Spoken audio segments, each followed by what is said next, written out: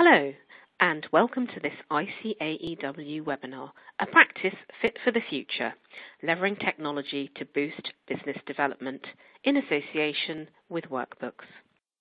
My name is Naila Khan, and I'm the Business Advice Manager here at ICAEW. I will be your facilitator for today's session. One of the challenges facing both business and practice today is sustainability.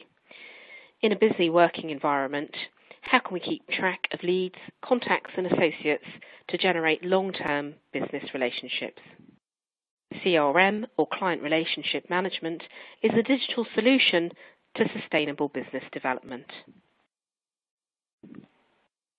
We very much encourage you to get involved with today's webinar. You can submit your questions to us at any time by typing a question into the question box and pressing send. The questions will come straight to us without being sent to the rest of the audience. We've allowed time at the end for Q&A, so please keep them coming in. You can also use the question box to let us know about any issues regarding the technology and any difficulties you might be experiencing. We'll do our best to help with these. Please also take a note of the widgets, which you'll find at the bottom of your console. You can open and close these as needed. As well as sending in your questions, you can download a copy of the slides and find useful links under the Resources widget. Our speakers today are James Oliphant from Workbooks and Colin Abercrombie from Inco Marketing, formerly French Duncan. James is an experienced account manager who understands the accountancy space and works closely with our clients to help their businesses evolve and grow. Prior to Workbooks, James worked at Insight UK, TDB Fusion and SSE. Colin is a chartered accountant with over 30 years' experience in the profession. During this time, Colin built and sold the successful practice Abercrombie Gemmell before joining mid-tier firm French Duncan as a partner in 2014. Colin successfully embedded CRM systems in both practices, leading to significant operational efficiency and client relationship enhancements. So now, over to James and Duncan. Thank you very much.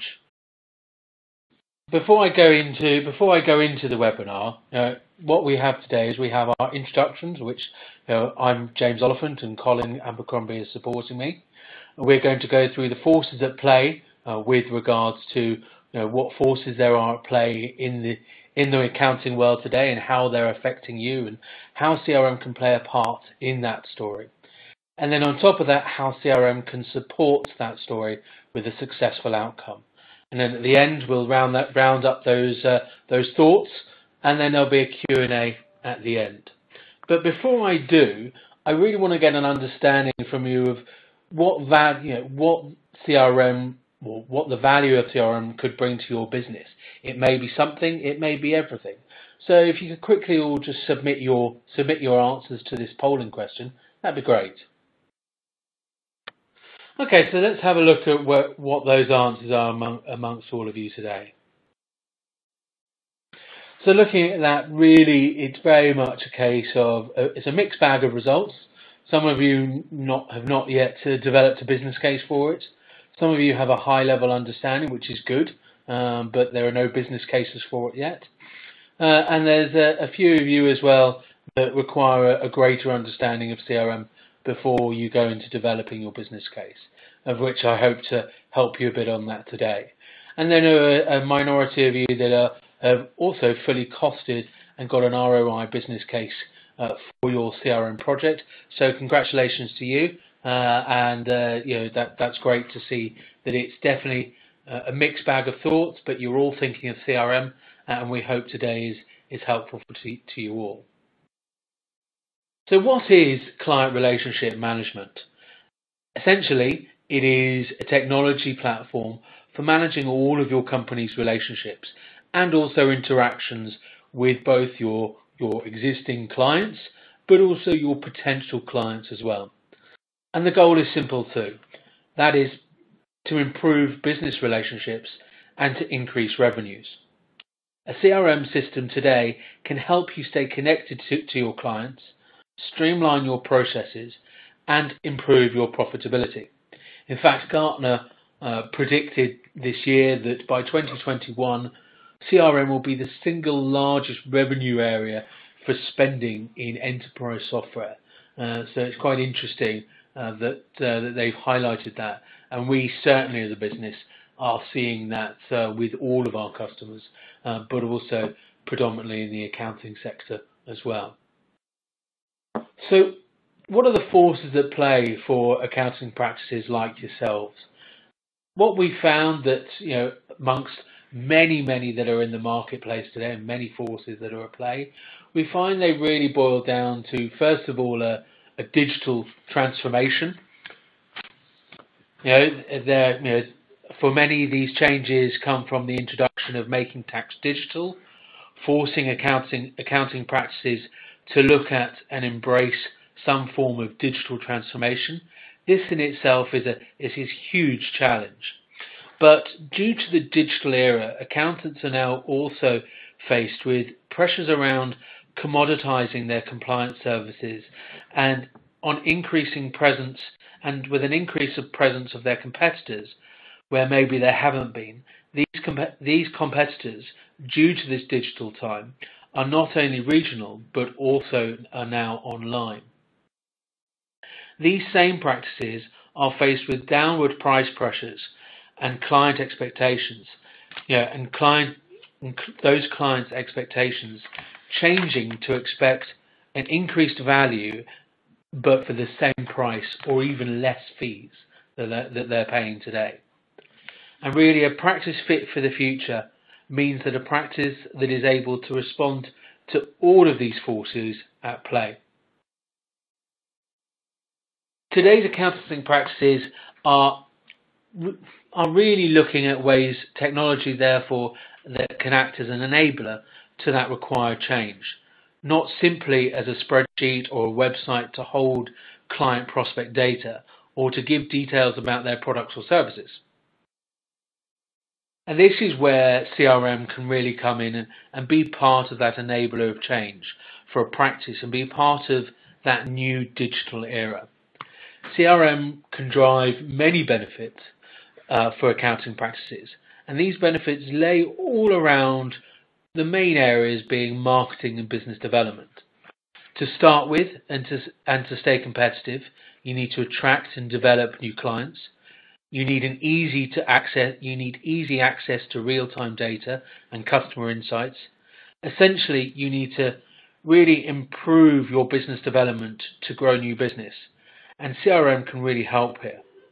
And secondly, it can help you really understand your existing clients and give you the data needed to see what you have sold to them or not.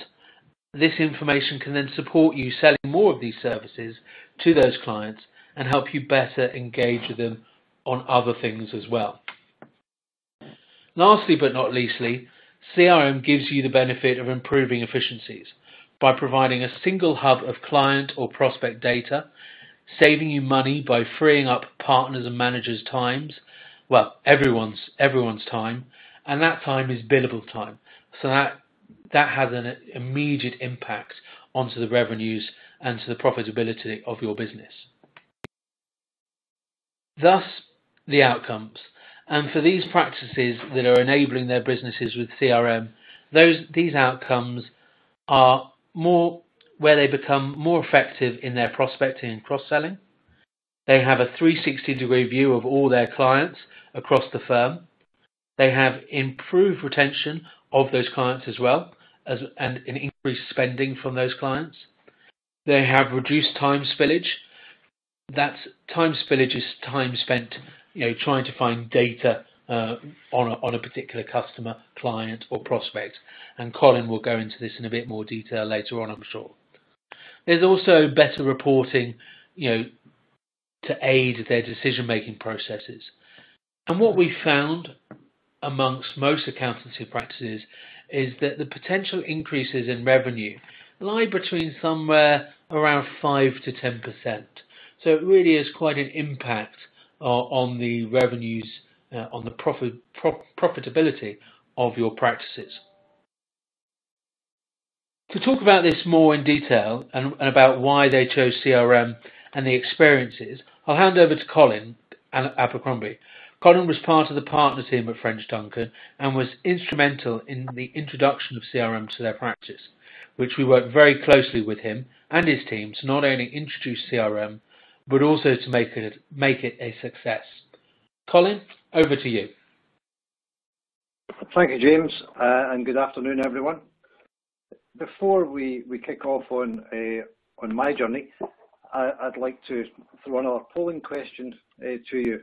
You indicated to James that many of you had some exposure to CRM in concept, and some of you were quite far down the line towards adoption. But it would be interesting to get a feel at this stage for what challenges or what worries you most either before commencing such a project or as that project has developed.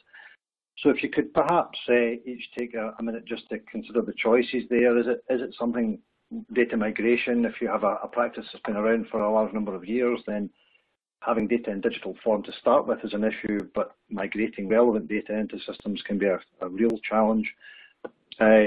Adoption and change management to deploy a CRM at the heart of your business does require a bit of a cultural shift. Management buying in and in the professional practice, that does require a significant amount of partner buy-in in order for this to succeed. Resource availability and capability, who owns it? Who owns the project is another key issue, and what is their experience on delivering something like this. It can't really be left to IT. It's very much a front of house system for the practicing professional. And then there's the concern about delivering on time to budget and answering perhaps awkward questions from fellow partners as to where the project is and why they haven't got the results yet. But if we look at quickly at the responses, I see that very little by way of executive sponsorship as far as issues concerning there, and nothing with regard to no concerns with regard to delivery on time to budget, but quite a significant perceived issue on adoption and change management. I think many of you in practice probably referring to the cultural shift that requires to make CRM embedded in a business, and perhaps the buy-in from those of us for whom this is not native. We didn't enter the profession with systems such as this at our disposal, and it's quite a big shift in day-to-day working practices to push us down this road. Resource availability is an issue. I'll talk about that as we progress the chat. And data migration, I'm surprised at how many of you underestimate that one.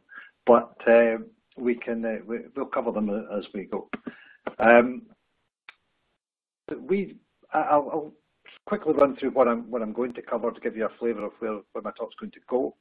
And then I'll deal with each of these points in turn, and I'll return at various points to some of the issues that were highlighted there in the poll. Our agenda for growth as a practice started with identifying challenges within our practice and within where we wanted to go. That led to our decision to change our approach as to how we were going to do this. And I would stress at this point, this is purely looking at this as a business development practice growth tool and putting CRM at the heart of that. For those of you contemplating putting CRM in the form of single client view at the heart of your operational business, that is a very much larger challenge, demanding significant more resource and culture change to succeed. And my view would be a land and expand policy here, where this CRM is deployed into sales and marketing as a relatively easy win, as many of the sales and marketing team will be familiar with such platforms, and from then looking to engage culturally the professional end of the practice and expand it out through that and involve them initially through the sales and marketing activity. But I'll say a little bit more about that as we go, about how we dealt with that challenge. At the heart of this, using CRM to manage the process, I mean, many people will observe you can affect this cultural change without CRM. You can, but you can't manage it and you can't make it visible. And CRM really is the heart of our ability to do that. I'll talk a little bit about execution and how we did that, then how we got team buy-in, team participation down to assistant manager level in our practice, And a little bit of an overview on reporting, and then my sort of 4 or 5 takeaways if I was to do this again, maybe what I would do slightly differently. The challenges we identified in our practice, the main one was time poverty. We are all time poor, we all have a day job, and that day job didn't involve rolling out CRM systems, although much of our time as partners was actually spent doing business development activity. And what we were finding was that there was a substantial reluctance on the part of aspiring senior management team, perhaps on partnership route, to devote quite as much of their private time to business development, and this was becoming an issue.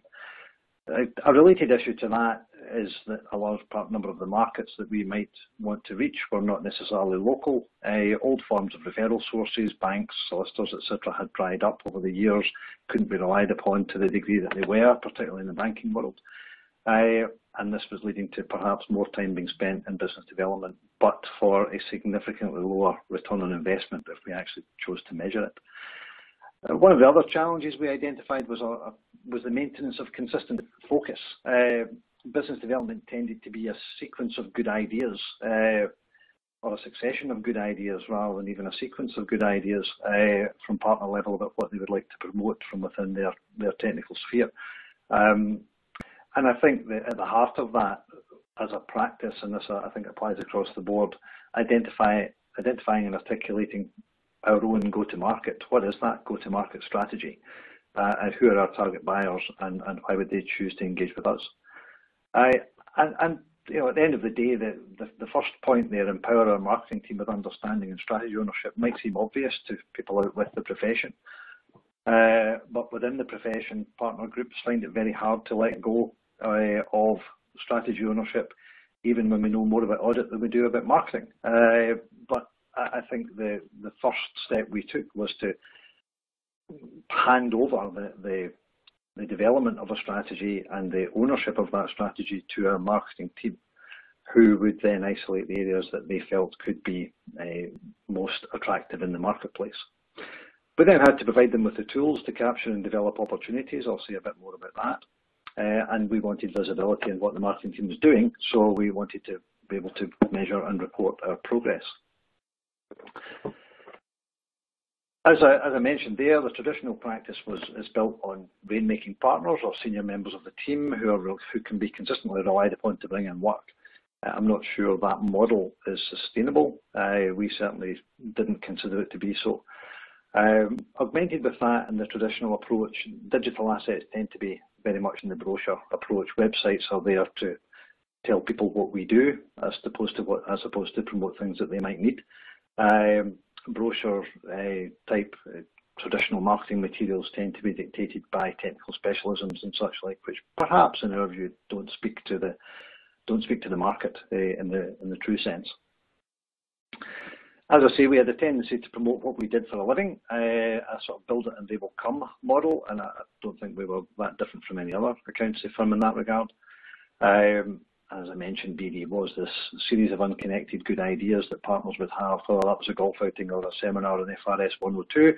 I think suffice to say, the ROI in most of these ideas was pretty insignificant. And there was a general absence of a strategy or a process as to where we were going to go as a business, as opposed to where each partner wanted to take their portfolio. So the decision was made to change the approach. That was made at the executive partner level, to change the approach to establish who are we marketing to, where are the areas that we could conceivably generate growth in as quick and as simple a way as possible. What is that market's pain? So if we're going to talk to a particular section of the market, what's identifiable to them as a particular issue within that, and what is the solution that we have or could develop that would enable us to target that market in a focused manner. So we said about building our funnel, and we handed over the management of the top half of that funnel, or the top 2/3 of that funnel, to our marketing team. The marketing team became responsible for garnering our prospect ecosystem.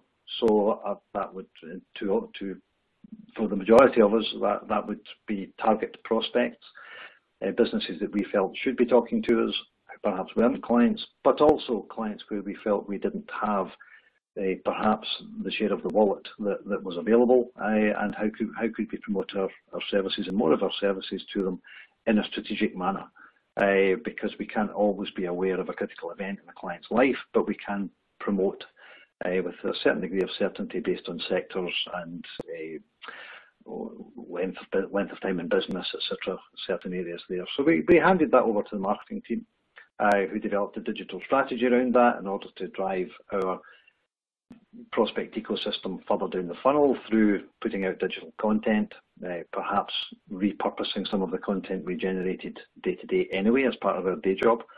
They repurposed and anonymised a large amount of that and utilised it, with the focus on driving market qualified leads into the funnel. And the relevance of this in the context of CRM I will come on to, but the objective here is to take things to the point where we have a population that we know are interested in certain things that we are saying before that's handed on to the professional team to develop. And the professional team would pick those up at sales qualified opportunity, or indeed perhaps heavily market qualified opportunity to develop that and make contact with, whether that was an existing client or a prospect.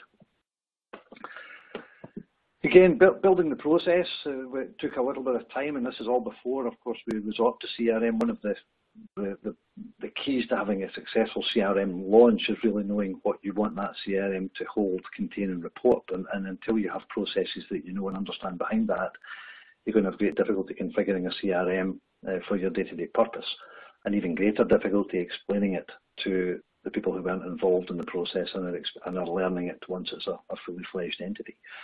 So I think it's key that you understand why within the sales and marketing environment that you're seeking to do this, and likewise who's responsible again for doing that. Hence, a large part of this is backed into the marketing team.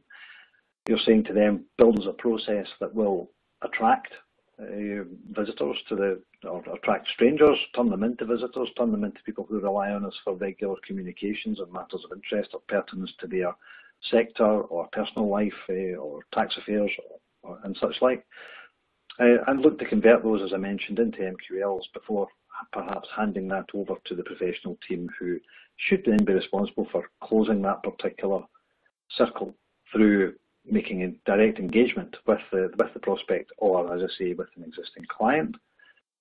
And obviously the best route to more business is to delight those clients that we do have, but then again make sure that we utilise these success stories, and our marketing team are aware of these success stories in the promotion and generation of further business. We then move on to the managing of this process. We designed what we felt was a suitable marketing approach that our marketing team could own. But we then had to think about how what we put into that. So what was our go-to-market?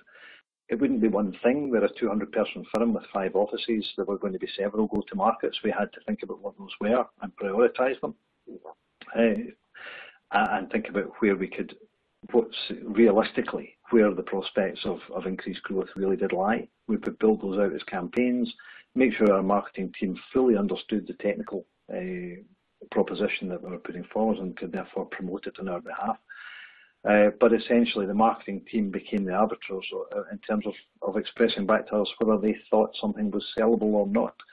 It won't surprise many of you to know that audit didn't rank very highly as far as the go-to-market strategy was concerned, whereas perhaps an outsource specialism that we had did. And again, it was all down to what did that market have to offer, what did we have to offer that market, and how quickly could we get growth there. We designed the CRM around those principles that I have just covered, including the go-to-market strategy. So the CRM was effectively reverse engineered to allow us to manage that process. We segmented the existing client base and brought in, at this stage, only those clients that we felt were relevant in the CRM environment. We didn't seek to push the whole client base into the CRM. The data cleanse work that would require would have been significant, and slowed down the deployment of the CRM engine. We imported contact data on conquest targets, so we looked both We had the marketing team looking at the market and establishing who should be in our prospect ecosystem. We also had conquest targets that partners had in the little black book that they felt they'd been trying to win for a while.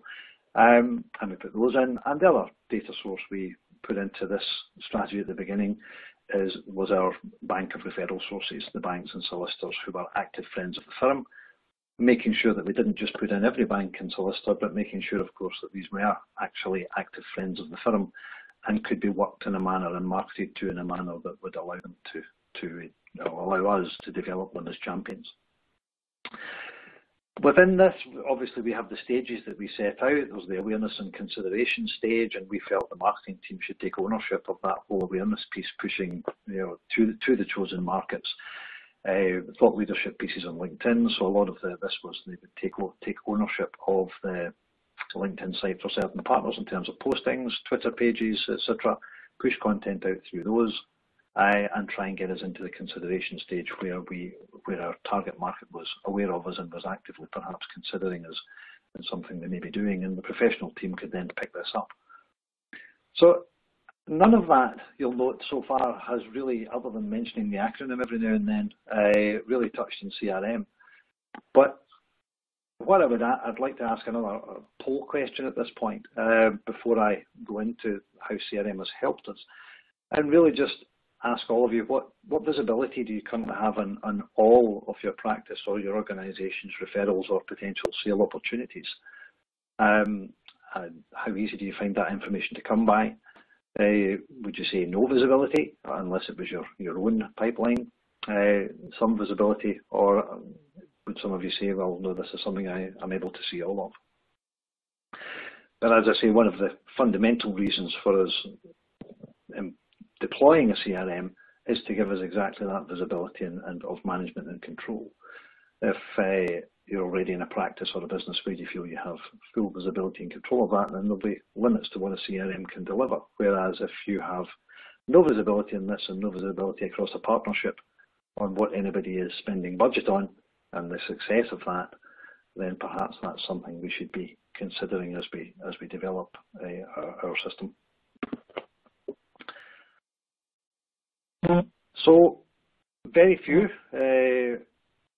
people reporting that they have visibility on all, and not surprisingly, most of us, but I think would say we have visibility on some. We all hear about the things that are happening. If it's anecdotally, if it's anything like our practice, you hear about the things that are going well, and you hear less about the things that are not being developed at all or have perhaps fallen by the wayside. And again, a fundamental core of CRM would be to surface all of that information. So in addressing the visibility issue that we've covered there in our poll, how would CRM assist in that? As I mentioned, the data set that's in the CRM will include existing clients or a portion thereof, targets, target markets, target sectors, and I would urge anyone to do research there and look at exactly what they wanted in that data set, and don't just go to a data warehouse and buy a whole load of businesses with a turnover of between 10 and 150 million in the local geography. You'll simply flood your data set with a whole lot of businesses that you won't be talking to at any point in the near future. Keep it neat, keep it tidy, keep it manageable, and be specific about what those targets are. The reason for that, at some point in their journey, they're going to be assigned to a member of the professional team to be developed. And this operates much more effectively through the CRM medium if we have a finite population to deal with. And as I mentioned, the data set should also include referral sources.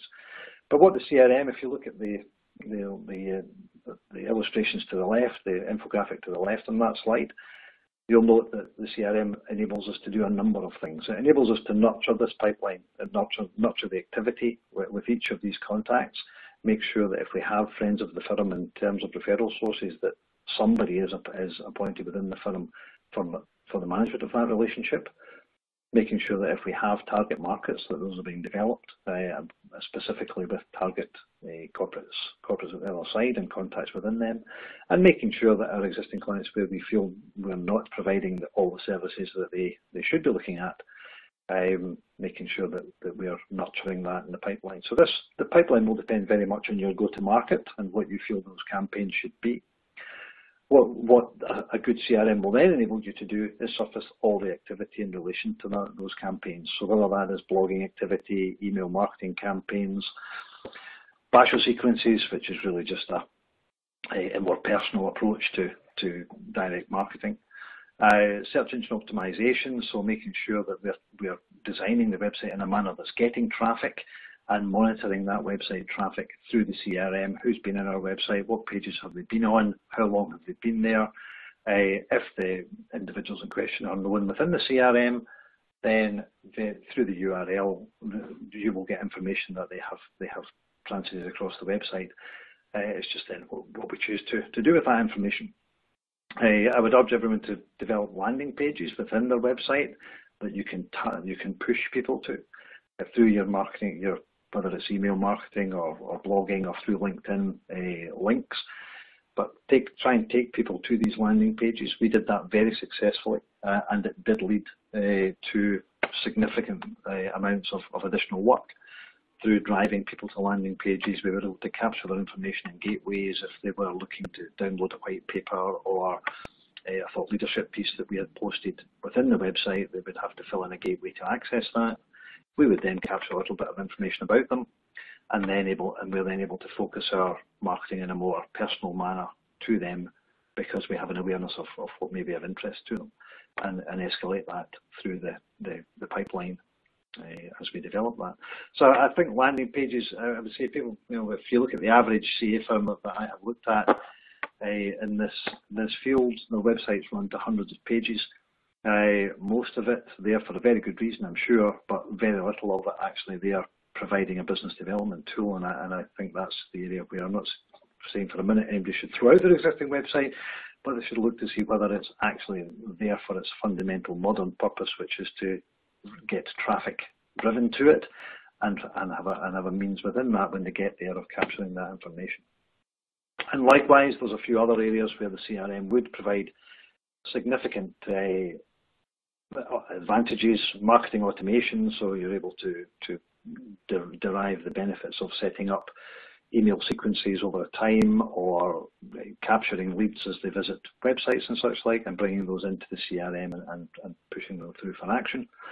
And also, as a matter close to all of our hearts, I'm sure, compliance and in particular GDPR. A good CRM will provide you with a platform for making sure you are recording why you believe you are GDPR compliant in each and every step you take on this route, and that is important. It's regardless of whether these are existing clients or potential clients, it's important that we do have a means of documenting why we believe we're justified in marketing to them. So overall, the CRM at the heart of this would be the central platform for determining and initiating action. What do we do? What are we going to do, and who are we going to do that action towards? Monitoring the outcomes. Was this email blast successful? Was it not? Did we get a take up? Did we not? And driving movement down the pipeline, or movement in the data. You want to see these contacts and targets moving forwards in the pipeline, and to do that, someone has to take responsibility from progressing a target list from just being a wish list of companies we wish to act for, to one where we've actually driven them to some form of relationship with the business. And we did that through CRM deployment and empowering the marketing team to take ownership of that piece. When we get beyond that, and the marketing team have fulfilled their bit, and they've driven traffic further down the sales funnel, it then becomes the professional team's responsibility to pick those up, and they would be assigned generally on a technical expertise basis. So if someone had downloaded a white paper on inheritance tax planning, then it would be logical that our inheritance tax expert was the one engaged to follow up on that particular contact. It does require that everyone is coordinated in this and understands what's being asked of them. From a professional side, it does go against the grain. Some of you mentioned in the earlier poll there about change of approach and culture change, and that is a big culture change where we are out hunting as salesmen as opposed to waiting on nice, warm introductions from referral sources. But that is the modern world, I'm afraid, and we've really got to engage in a fit for purpose sales strategy, and we need to align our team to that. The team need to understand why we're doing it, why we're adopting this approach. We set KPIs for our team, so they had KPIs in the form of, for example, if we had friends of the firm in our referral source bank, they would be assigned a relationship manager. That relationship manager would be KPI'd on developing that referral source. Now, obviously, at the most basic level, that means keeping in touch, seeing them for a coffee or a lunch, or engaging them on the phone. But we worked on the basis if those interactions weren't recorded within the CRM, then they hadn't been undertaken, therefore you hadn't fulfilled your KPI. Now you can derive any number of KPIs that you think are relevant to your business and your go-to-market strategy, but it is vitally important in order to if you're going to have them, that they're measurable. There's really very little point in measuring professionals on sales outcomes. And really all they can generally control is their activity in the pursuit of new business. The strategy should be determining how and what they're doing in that regard, and the KPIs should be measuring whether they're doing that to the level that you wanted them to. And that falls very neatly into the linking BD to outcomes. So are we getting an ROI on this investment? How much of what we're spending is actually resulting in new business, and it becomes measurable and monitorable. The CRM will link, for example, good referral sources that we have spent time and effort working with. We can relate any new business wins into that referral source within the CRM, and at a glance we can take a view of that referral source as a continued friend of the firm based on activity with us, and that will be surfaced through their page within the CRM. We can assign responsibilities, as I've mentioned. We can set close dates that tie into people's diaries. So, for example, developing a pipeline lead target beyond, let's say we had them as a marketing qualified lead. They've been on the website, they've downloaded some content. A member of the technical team was charged with making direct contact with them and arranging to see them. And we would put a close date on that, and then we would expect to report back as to how that had gone. The report back would come through the CRM so that we could surface all of our actions and our progress through the interface of the CRM. This next slide is not designed for people to take in everything on it, but it's just to give you a flavour of how we reported all of this activity. We could report by target account in terms of who was responsible for developing that target account. We can report on referral sources and how much business we're getting or not getting from them and who's managing that relationship. We can report by individual within the practice in terms of new business generated or cross-sell business generated. And all of this obviously stems from KPIs that we would have set for them, aligned to a strategy that we as a business felt we should be pursuing.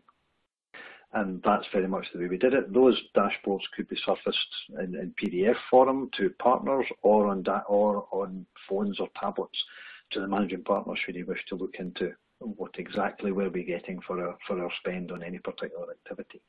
So if we were aligning a campaign to grow a certain section of our business, we would have a campaign dashboard that indicated how successful or otherwise that was and how much money we had spent on doing that. If I was to leave you with any thoughts on this that I think would perhaps aid your own journey on it, I think I probably should have mentioned at the start of this talk, I have deployed CRM twice within a practice. I deployed it entirely throughout my own practice, so we used it for a single client view, and it covered all operational activity, all emails in and out of the business, all phones were dialed from it, so we had a record that a phone call had been made, etc., to a huge level of detail. That's a massive job to implement at that level in a fully functioning mature practice, and I wouldn't recommend anybody tries that. I think the way to do this is to deploy CRM within the rather friendly environment of marketing, and that's exactly what we did at French Duncan. As I mentioned, the takeaways I've put here, I think first of all, why are you doing this? If you're putting it in as a marketing tool, what are you looking to grow? Which bit of the business are you looking to grow and develop? And I think that needs to be centred around where do perceive a market need as opposed to what skills do we necessarily have, and if it involves reskilling, then that's perhaps something that needs to be thought about. Build a prospect ecosystem. Who are you actually? Who is that market? Who's in it? If you have a go-to-market, it's essential you know who's in that market and get the content of that market into your CRM and align campaigns against that within your CRM. For existing clients, isolate the cross-sell opportunities. So again, I would urge only to perhaps put the clientele that you would reckon there will be cross-sell opportunity within the CRM. At French Duncan, we had 36,000 contact records, that we could have pushed into the CRM. Probably only 2,000 or 3,000 of those would be relevant from a cross-sell opportunity point of view. There's no sense in making the data management project 10 times harder and slowing down your growth opportunities. That's something that could be done at a later date if indeed you did want everybody, all clients surfaced in the CRM. I think importantly, empower the marketing team to market the business, to know and understand what the market requires and needs, and to perhaps give guidance on, is a seminar on FRS 102 really going to be well attended? They require to be empowered, to be honest with you, in terms of what they think will succeed and what they think will go, and not just implement the professional practitioners' ideas with regards to events and such like. And as I mentioned, and as James mentioned in his talk, I think the critical part here is that you measure, report, and manage all of this in CRM dashboards, giving you visibility. That's all from me, and I'm going to hand you back to Nyla. Thank you.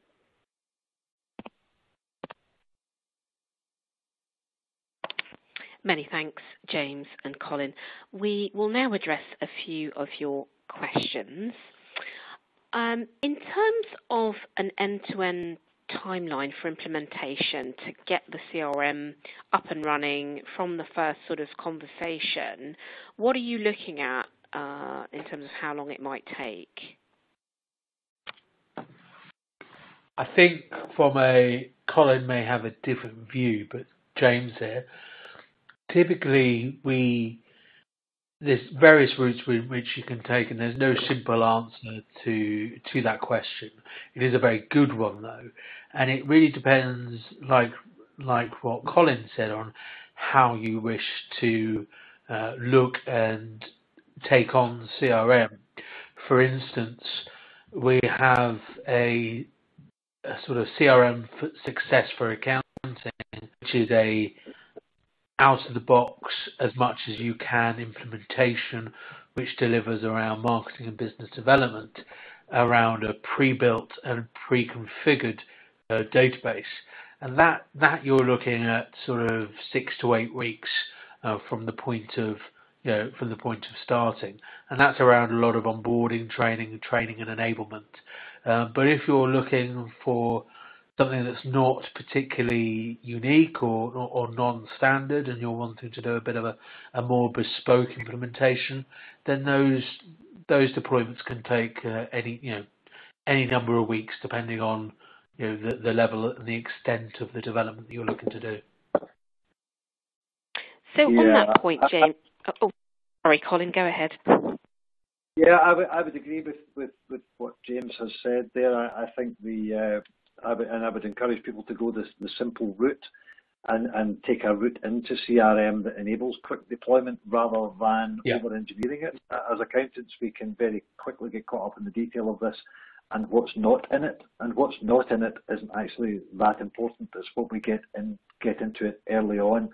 And that's why I'm saying focus on a finite data set, and that will rapidly speed up the deployment of your CRM. Thanks, Colin. So what I was going to ask as a follow-up question to that is, are they at different levels of CRM system or a maximum level of leads that it can handle? And so would you be looking at implementing a certain level of system that aligns with your firm's needs? In essence, no. I mean, as soon as you implement CRM, it depends on who you choose. Various different levels, various different companies out there have different levels of licensing and make it very complex in terms of when people look at systems of what license they should take. And I think that's also one of the positives and one of the reasons Colin chose Workbooks. And Colin, I'm not trying to put words in your mouth, but is our simple approach to our licensing, and this is a bit more of a product answer, but our licensing has the whole access to the product, so you don't need to increase licensing later on. The only time you need to increase is when you add more people on. So there is no limit to the amount of data or people or organizations you can put into a single system.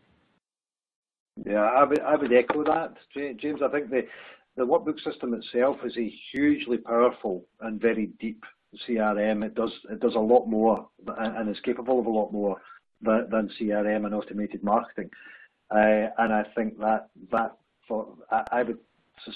can't think of any professional practice that would say that there's not something in there or there's something missing from that with regards to what I would look to do. From a sort of service support point of view, it will support that. Again, I would encourage people not to start there, though. But I think the level of complexity will be dictated by whoever the project owner is, and they'll just have to allow themselves longer to based on how complex and how deep they want to go in their organisation. Okay, Colin, you talked about deploying the CRM system via the marketing team, but is it worth considering bringing in someone from outside specifically to look after CRM, whether on a full-time or part-time basis, to assist the marketing team in sort of bringing this to fruition? Yeah, that's a very good question, and I'm going to give a very strange answer to it because it's not really a CRM assistant that you're looking for. The first hire I would make is to hire a data controller or find someone in your team, and I don't mean someone that will do this at evenings and weekends. The data in professional practices, we are drowning in a sea of it. We've got more of it than we know what to do with, and when we try and surface it in a CRM, our absence of management of that data will become obvious, and this is where having someone that you can set the data tasks to, because data build is complex, it's difficult, it's time consuming, and the last thing you want your marketing team is explaining we've got no new business this quarter because we're busy building a data set. So that is the bit I would offload. Okay, so that would be a data controller and not a tech person. Yeah, correct. Yeah. Okay, well, that's all we've got time for in terms of questions. Apologies to those of you whose questions we didn't get time to address. We will try to follow up with those offline. That concludes today's webinar. I'd like to thank James and Colin for their insight and advice, and I'd also like to thank you, our listeners, for your time and for your questions. I hope you found the session useful. You can access a short feedback survey by clicking on the survey widget at the bottom of your page. Please do complete this, as your feedback is really important to us and helps us to shape future events. The webinar has been recorded, and we'll send you a link to the on-demand recording later today. Thank you and goodbye.